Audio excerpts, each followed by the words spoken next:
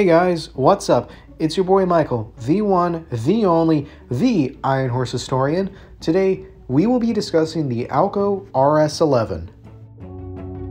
Roots of the RS-11 can be traced all the way back to the RS-1.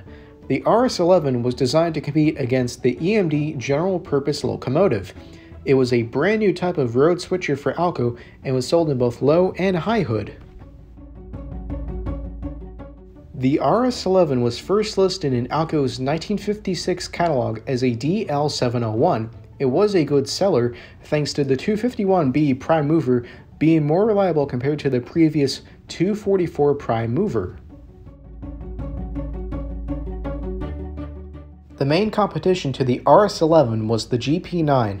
While in some regards the RS-11 was better, it was outmatched trying to compete against three additional and newer models, such as the GP20 and the GP30. R in RS-11 stood for road, the S stood for switcher, and the RS-11 had a total of 1,800 horsepower. RS-11 had a top speed of 75 miles per hour, a tractive effort of 46,500 pounds, weighed in at 240,000 pounds, and measured in at 56 feet 11 3/4 inches. For the horn, they came built with a Nathan M3R1. On the inside, the RS-11 came built with a 4-cycle 251B V12 diesel engine, 4 GE 752 traction motors, and rode on a B-B wheelbase. A total of 19 railroads ran the RS-11. These include, but are not limited to, the Delaware and Hudson, the New Haven, and the Seaboard Airline.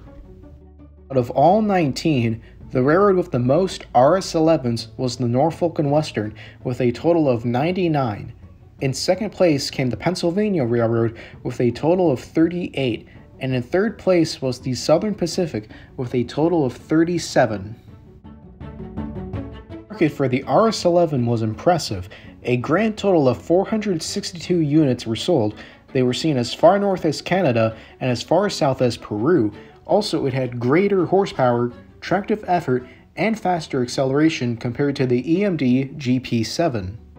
However, despite these advantages and good sales, it wasn't enough for Alco to bounce back. Their future road switchers wouldn't be as big of a seller as the RS-11.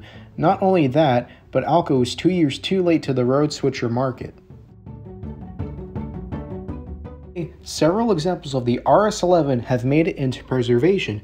These include, but are not limited to, Toledo, Peoria, and Western number 400 at the Illinois Railway Museum, Morristown and Erie number 7215, formerly Northern Pacific number 910, is still in service on the aforementioned Morristown and Erie in New Jersey, and Buffalo Southern number 5010, formerly Delaware and Hudson 5010, is still in service on the Buffalo Southern in New York. Thank you for watching, and don't forget to subscribe, please.